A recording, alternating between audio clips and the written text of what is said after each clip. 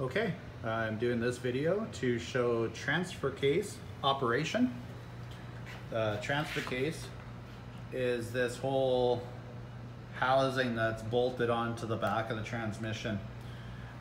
It's linked with a rear drive shaft and a front drive shaft. So fairly self-explanatory. Transfer cases are used in four-wheel drive vehicles.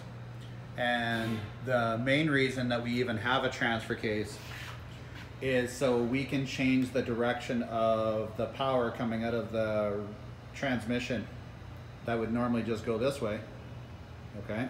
Without a transfer case, the drive shaft would just be on the transmission.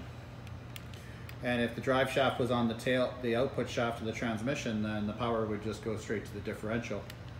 But because we need to change the direction of the power to get power to the front differential, we have a transfer case. And the way we accomplish changing the direction of that power is we have a large chain on a spur gear here transmitting force to this spur gear that's turning a shaft, which is the output shaft for the front differential.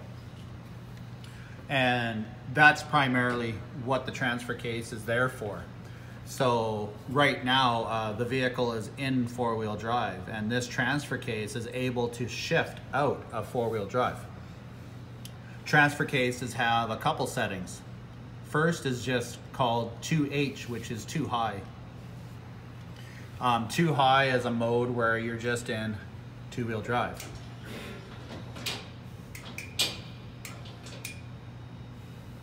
Like that. Okay, you can see the chain has stopped turning. The rear drive shaft is turning. We're in two-wheel drive mode. Okay, we can shift it into another mode called 4H, which is 4 high. And that'll give us four-wheel drive. So we can drive down the road in four-wheel drive, we can get unstuck if we're stuck, or whatever the case may be. Then we have another mode, which is 4L, which is 4L, which is 4 low. If you've just noticed, everything slowed down here quite a bit, okay? And the reason for that is this planetary gear set that's in here. Now, planetary gear sets are usually found in automatic transmissions, and that's how automatic transmissions get different gear ratios, by manipulating this planetary gear set.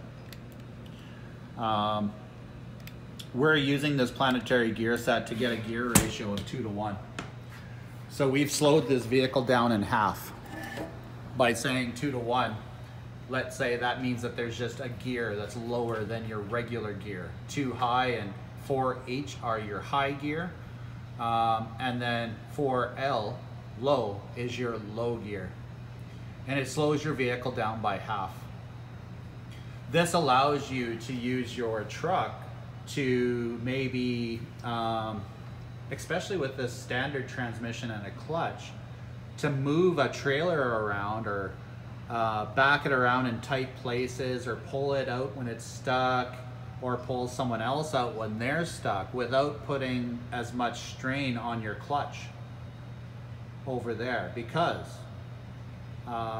low ranges in a vehicle is just like when you're in first gear in your bike. It's easy to pedal and it goes slow, right? You have to turn your pedals pretty fast to get going. Well, in low range, it's kind of the same way. You can rev your engine high to get high horsepower and torque out of your engine, but get a slow, strong output from your vehicle. Okay, so I'll just shift out of 4 low now. If you look at that planetary gear set going into low, you can see it moves. Now I'm back in high, everything's spinning fast again. Transfer cases, modern transfer cases, housings are made out of aluminum, and the oil level is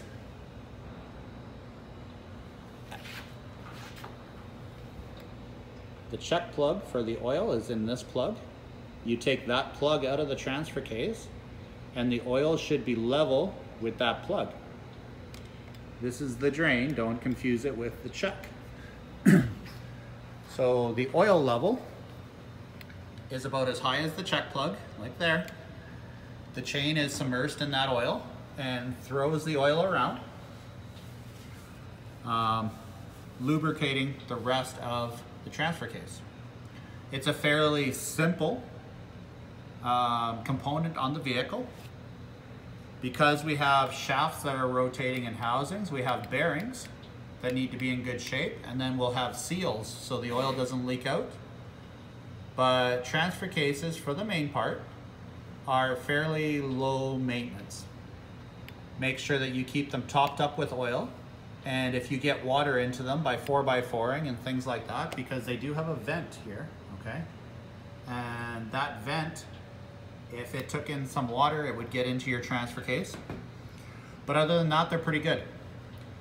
When they start to get worn out, the chain can get pretty loose. But let's remember that the chain's not even working when you're in two-wheel drive mode, which most vehicles are in most of the time.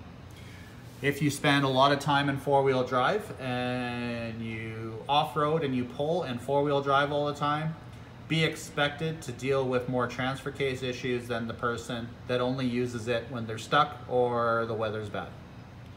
Hopefully that explained transfer case operation.